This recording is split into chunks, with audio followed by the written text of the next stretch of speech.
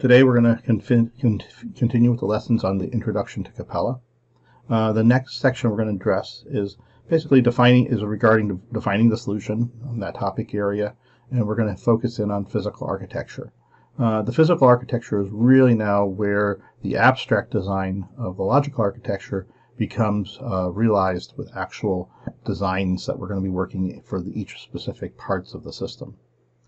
Now, this fits into the innovation matrix, as we've seen before, as the logical architecture is how we kind of expect the system to be fulfilled, but the physical architecture is how the system will be developed and built. So we're really getting into the details of how it's being built, and now we're really getting into the details around the domain definition and how the system will basically be figured out, implemented in the domains that are going to be part of the solution. So we're focused heavily in the solution part, and now we're in the physical architecture. Reminder of the design we're working on. We're working towards this design for trail power, which has these basic features. We're going to be implementing that in this architecture. So now when we get into the physical architecture, we are going to have a physical architecture blank diagram, very similar to what we had with logical architecture. However, there's some additional things. We have components and functions of the design like we had before, but we have physical components as opposed to just logical components. Now the physical components are much more mapping one-to-one to what actually would be in the design, thinking up the design. Arcadia introduces this concept of a behavior component. It actually is now a component that captures the functions. So there's a possibility in this design that you may not want to go into a lot of detail on certain components. So therefore you have a way of not having to do that, and you can distinguish that between whether you develop out these behavior components or not. The Capella allows the allocation of functions to these behavior components, and the logical function chains now can become physical chains that are delivering the functionality through the hardware and the software through these behavior components. The physical architecture can be annotated and be used to capture your design decisions about how you're going to implement things. And the physical architecture is now a stepping off point to the very specific tools that you may be using to develop the design in the mechanical and electrical and the software portions of it. So now we're going to go off and we're going to do a little bit of a demonstration of this, and we're going to walk through some of these different diagrams and show you what they look like in the actual tool. Now here you see I'm opening up I have the physical architecture. I'm going to open that up, and the first one I'll look at is one that basically looks at the physical nodes. So this is kind of my physical organization that I'm going to have for this product. Now, this takes a little while to come up with this organization, but in this case, I did know that I wanted to use that boost component that I talked about, so I do have the boost here. And now I'm deciding that I'm going to need to have some type of charger indication board that ties to the boost. I'm going to also need a battery holder, because I'm going to have battery, so I'm going to have a battery holder. I have some fuses. I even started thinking about what types of batteries I'm going to have. I'm going to have a USB cable. I'm going to have a solar cell. I'm going to have a telemetry box that's basically going to implement this system. Now this shows just a view of the node components that I have. And a lot of times, just like you did with the logical, you'll start with the node components kind of first, laying things out and showing the interfaces. Now the interfaces here are actually physical interfaces. So these interfaces are like the cables. So here's the USB device, and that's the cable coming in. Now I'm representing the USB cable as kind of as an entity itself, because it truly is, but it has a connection to the device and a connection to the actual component over here. Now I am showing something called a pathway, and you can create these pathways by just simply selecting objects and saying physical path. A pathway basically is a way to get away from defining more detail on this cable. Since the USB cable is well known, I'm deciding that I'm not going to go into a lot of details on it and its functionality. I'm just going to basically make information pass through it and assume that everybody knows what a USB cable is. Similarly, I'm doing the same thing over here with the internet and a Wi-Fi router and an antenna. I'm basically going to have that one functionality all be basically one pathway. And so now I'm going to go to the next diagram that we have. So now I'm going to start looking about what things are going to have behaviors. So I'm going to start adding behavior nodes to the system. So these are the things that are going to have behaviors, and I want to actually detail those out and map functions to them. So I'm going to just slide this over a little bit here. So here you see I have the boost and the charger indication board. I have the fuse, the solar cell, a PCB board for telemetry. Now, you notice here that I'm actually depicting boards, circuit boards, Well, circuit boards are not much different than anything else. They have functionality that they have to deliver. So I'm going to start mapping functionality to these PCB circuit boards.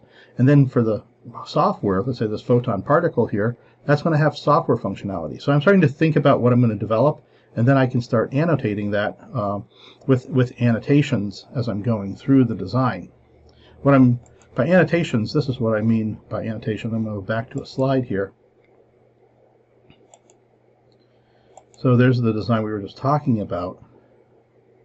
And I'm going to start annotating the designs with some information around what's going to implement them. So I'm starting to show this annotation here.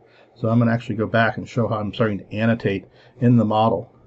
So I can go in here, for instance, and double click on this photon particle, and I can say, oh, well, that photon particle thing, well, let's go ahead and make that software that's going to implement that. Then over here for this telemetry solution, same thing. I can actually have that behavior be a hardware behavior. I can do the same thing for the components too. I can actually, so I'm showing here that the node component is actually a hardware block. So I've got that designated. This telemetry box here, that's also been designated as hardware.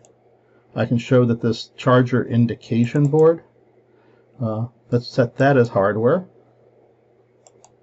And this boost, we're going to say that's hardware, and put that also in that thing. And we can go through and we can start annotating things here. Same thing with the software functionality. I can say that that's going to be done in hardware, and same thing. I can have that all designated here, so I can start putting things, and I start planning what I'm going to build things out of. And then I can start realizing, well, who has to develop this and what domains of expertise. Let's say this thing here, this charger box. Yep, that's going to be a hardware portion there for that. And I can even start adding in information, of course, because just like I had before, I have the description fields that I can use. I can double click on this object, bring it up, and I can actually add in text. So here I do have the component that I selected, and I did actually select one of the components that I was using previously. I'm going to go ahead and take a look at that component to get a reminder of what it looks like. That's launching up on my other windows. I'm going to bring that over here. So this is the component that I'm going to actually end up using this device for it. So now once I've got that done, I can start thinking about, well, what's the functionality that has to be delivered for these different things. So now I'm going to go and I have the diagram for the functionality, and I showed that a minute ago, and I can basically map all the functions to the physical node. So this is my functions to it. Now, so notice in this diagram, things start getting pretty busy, so it's not unusual that you'll actually have maybe one overall diagram that's kind of has a lot of the detail, and I have also all the same functional chains that I had in the other one, but now they're going through the physical component. And you can see the complexity that it has gotten now. The charge USB device is this red flow. Let's just take a look at that particular red flow. I have a dedicated diagram just for that.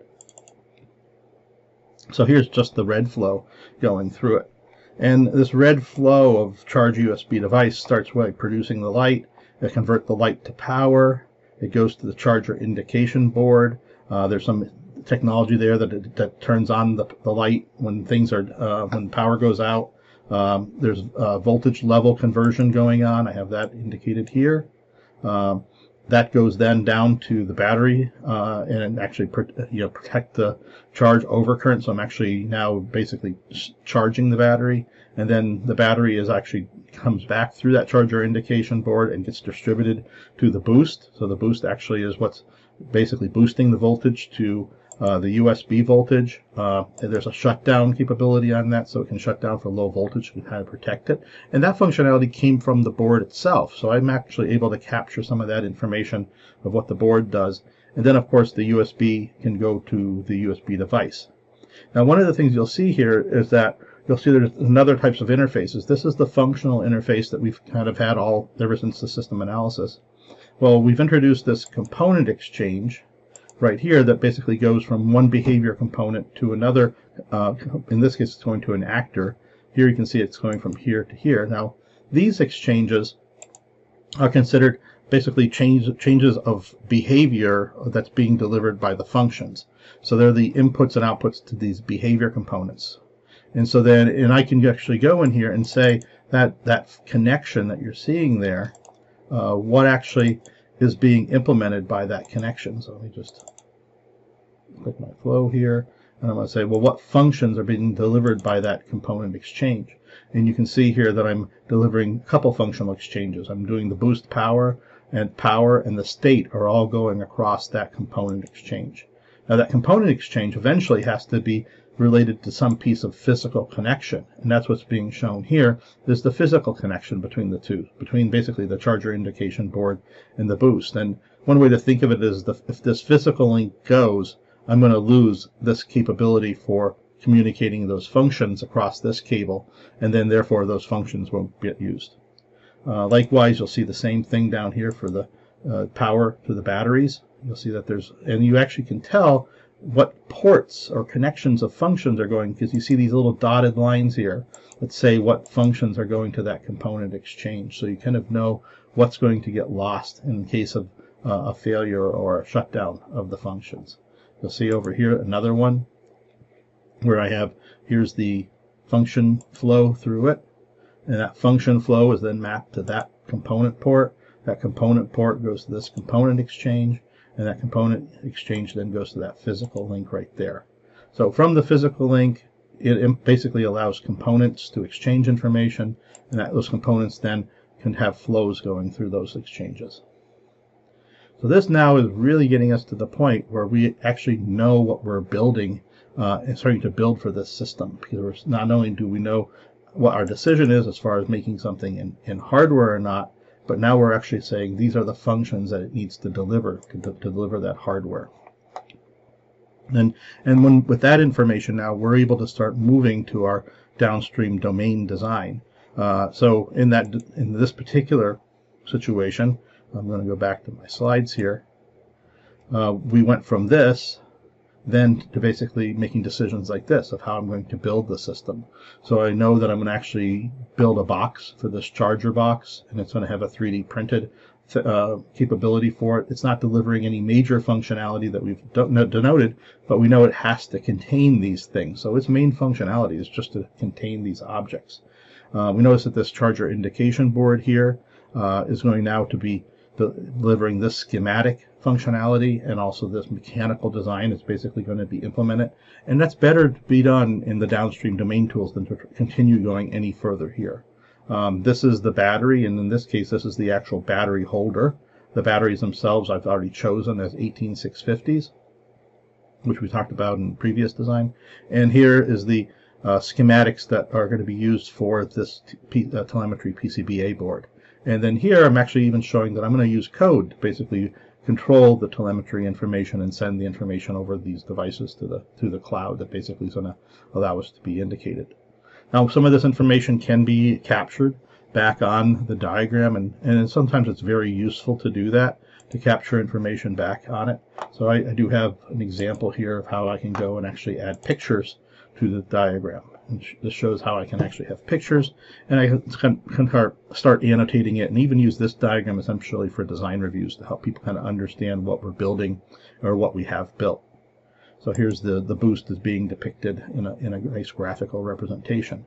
And this is done by using a very simple technique. You can actually select the object, and you can bring your pictures that you have and bring them over into a folder. Here's the folder called images, and I dropped PNG or JPEG files into that folder, and then I can basically select the box here, and there's a little icon here that allows me to set the image from that information.